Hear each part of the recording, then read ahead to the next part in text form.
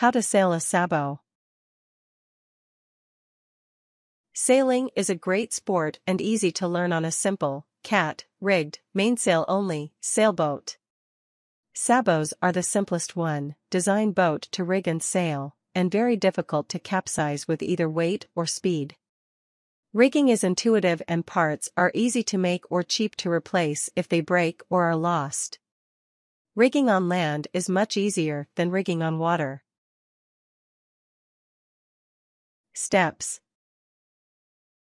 1. With the mast lying on the ground with boom extended, slide the sleeve of the sail onto the mast until the tip of the mast is at the end of the sleeve.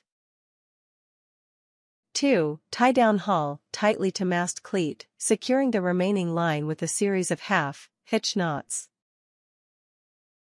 3. Secure the out hull by tightening it around the clew and securing it to the clew cleat on the underside of the boom. Do not take up the extra line with half-hitch knots if the wind is strong. 4. Gather the boom, mast, sail and main sheet together and insert the base of the mast into mast step of sabot hull. 5. Place the lee board on the lee board holder on the starboard side of the hull, securing it with a lee board nut and washers if necessary for proper tightening. Keep out of the water until the boat is launched and water is deep enough to keep it from hitting bottom. 6. Put the tiller rudder assembly in boat, but do not install on the hull until water is deep enough. 7. Carry the boat into the water, utilizing the gunwales as handhold, not the corner pieces.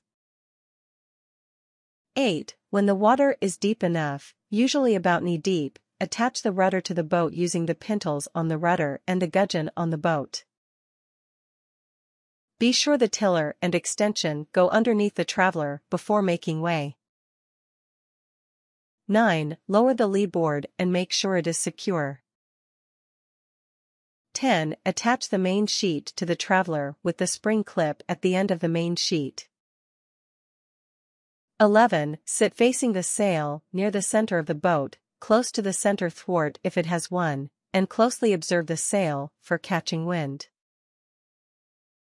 12. Shift your body entirely across the boat and sit facing the sail on the other side if the wind shifts and the boom comes across, or if you choose to tack and the boom comes across. Tips. Make sure that the wind is appropriate for your experience and ability.